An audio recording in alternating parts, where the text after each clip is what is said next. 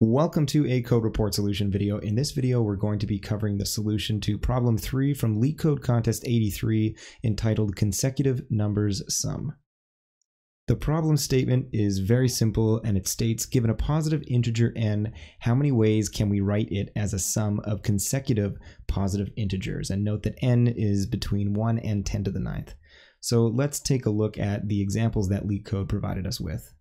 So here we have three examples. The first one, our input n is equal to 5 and our output, the answer should be 2. And that's because we have two consecutive sequences that sum to 5. So the number itself is a sequence of length 1, 5 that satisfies this. And there's a sequence of length 2 starting at 2, which is 2 plus 3 that sums to 5. For our second example, we have 3, the number itself 9, 4 plus 5 equals 9, and then 2 plus 3 plus 4 equals 9. And then our last example, 15, our output is 4. So the number itself, 8 plus 7 is one sequence, 4 plus 5 plus 6 is another sequence, and then 1 through 5. So we're going to focus on the last example, and we are going to specifically focus on the sum 4 plus 5 plus 6.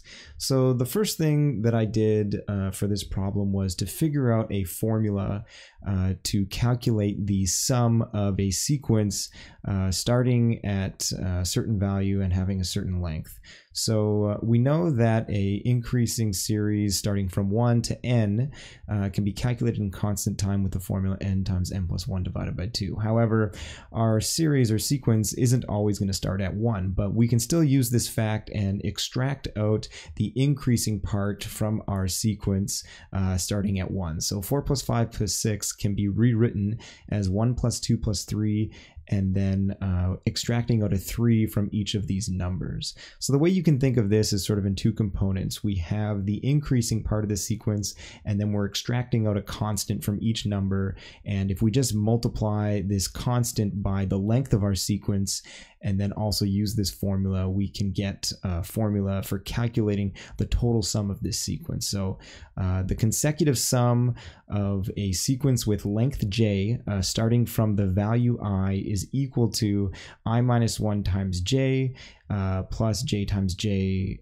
plus 1 divided by 2. So this is this formula here, and the I minus 1 is just extracting out this value. So here we're starting from the value 4, so we would plug 4 in here to get 3, and then j is going to be 3 as well. So it'll be 3 times 3 plus 3 times 4 divided by 2, and that will give us 15. So using this formula, we then just have to loop over the possible values of I and j and check to see if at any point for the combination of those values, this is equal to our input value. And if we do it in such a way that we're not checking every single value, we sort of optimize the way we loop, we'll be able to get a algorithm that solves this problem. So let's take a look at our code. I wasn't able to solve this in one attempt, but I'll take you through the attempts and the modifications I made to my formula in order, or my algorithm in order to make it pass. So this was the first attempt. It was pretty naive, so we're just declaring an integer answer equal to 0, and then we have our first for loop, and this is over the length of our sequences. So we're starting at a length of 2. That's because we always know that a length of 1 is going to generate a consecutive sequence that sums to our answer. So we just account for that down here. So then we start for j equal to 2, and then we're going to loop up to the length where j times j plus 1 divided by 2 is always less than our input value n. So as soon as we have a sequence where we know that's even starting from 1, it's going to be greater than n, the sum of that sequence, we don't need to loop anymore. And then our second loop is basically trying to find the I that satisfies our formula where we want t equal to n. So t here is just using our formula I minus 1 times j plus j times j plus 1 divided by 2. And so we need to find a range, and we want that range to be pretty small, such that we are checking possible values for I. So we know there's only going to be one possible value for I with each given j that will satisfy this formula and have t equal to n. So it'll either be 1 or it'll be 0. And so the way I set sort of the minimum and the maximum values is that I noticed for a length n, if you take your input and divide it by that value n, you will get something pretty close to the middle of that sequence. So here we have a length of 2, and we're taking our input 15 divided by 2, and you get 7. Here our length is 3. You take 15 divided by 3, and you get 5. That's right in the middle. And for our last one, we have a length of 5. 15 divided by 5 gives us 3, and that's right in the middle as well. So I figured if you just take your input n, divide it by the length of your sequence j, and then do a plus or minus. So the minus is for the initial value, and the plus is for the upper value. Then we are just initializing t in our for loop as well. However, this will give you the correct answer, but it is going to time out. So my second solution was to realize that here we're breaking out if at any point t equals n, but also if at any point t is greater than n, we can also stop looping. So I changed our sort of n condition here from I less than n divided by j plus j to be t less than n. And because we have t less than n here, we can get rid of the break and condense this into just one line. This improves our solution, but it still ends up timing out.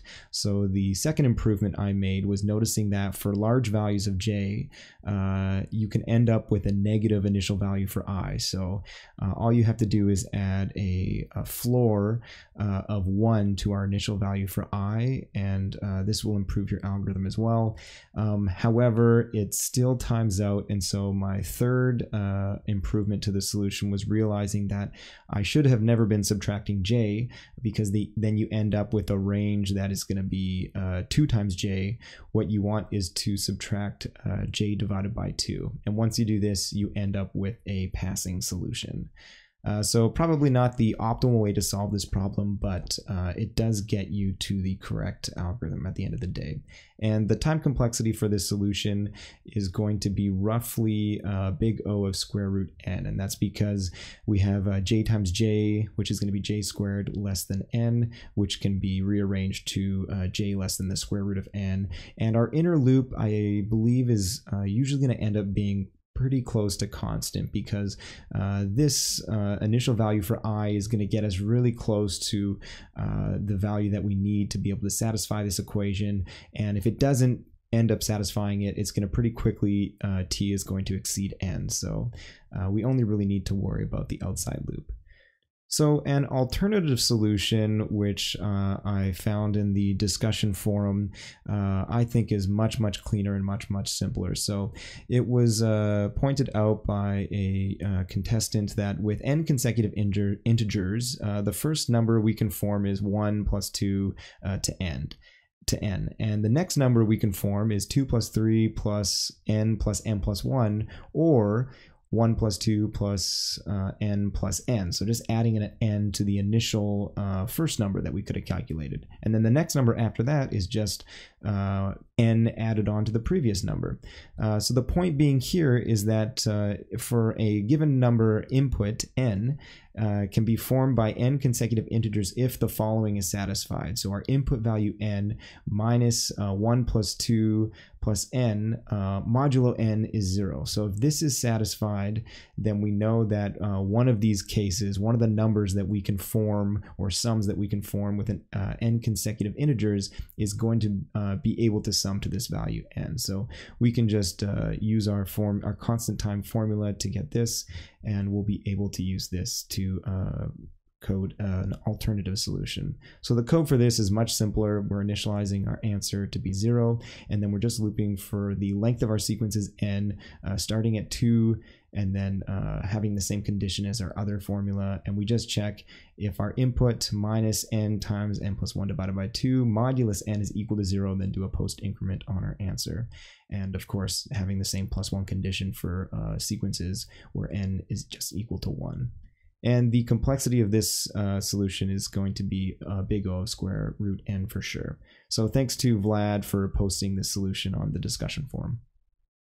As always, if you enjoyed this video and found it helpful, hit that like button. If you want to see more, make sure to hit that subscribe button. You can follow me on Twitter for reminders 30 minutes before contests start, and you can find all of the code shown in my videos on my GitHub page. Thanks for watching, and I'll see you in the next video.